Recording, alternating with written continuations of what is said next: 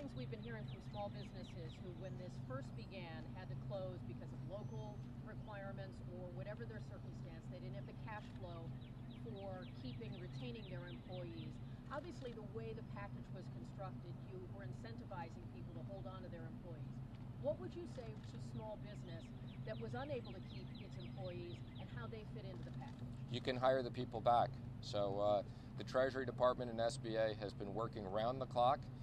We will have a program up and running on Friday where not only the existing SBA lenders, but FDIC banks, credit unions, fintech lenders will be able to make loans. Those loans will cover 8 weeks of workers' salary plus additional money for overhead. If you let your workers go, you bring back your workers. For every worker you have, that portion of the loan is forgiven. So I encourage all small business, that's about half of the U.S. private payroll, go back and hire your workers because the government is paying you to do that.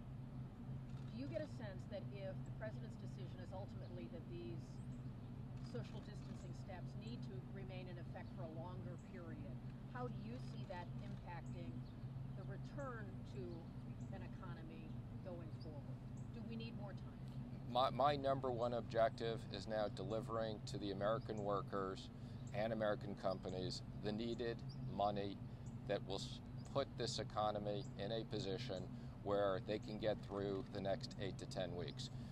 The medical professionals will advise the president on the timing of where we are with the economy and with the medical issues. The president's number one objective is the health of American population, and we will do everything in our power to support the American economy during that period of time. But Mr. Secretary, what is your advice to the president as he tries to figure out the guidelines and how to reopen the country back? I mean, yes, there's the health perspective, but what is your advice to him? How long can the economy ride this out? My number one focus right now, and I want to thank both the Senate and the House for working around the clock to pass bipartisan support to help American workers and American business. My number one objective is to put that money to work. I am on the task force. I'm listening to the health professionals. They'll be advising the president on that, and we'll see what is the right timing. Are you confident that the government mechanisms to get direct payments to families can happen quickly? We know about direct deposit, but also paper checks. What's your latest assessment on when people will receive the money? It will happen quickly because it does no good to the American public if we're delivering this in 3-4 months. They need this now. So we've put out very aggressive timing that we will meet. As I said, this Friday we will have an entire new SBA loan program. Within 3 weeks we'll have direct deposit into people's accounts. For people where we don't have their direct deposit information, there'll be a web-based application. They can upload it.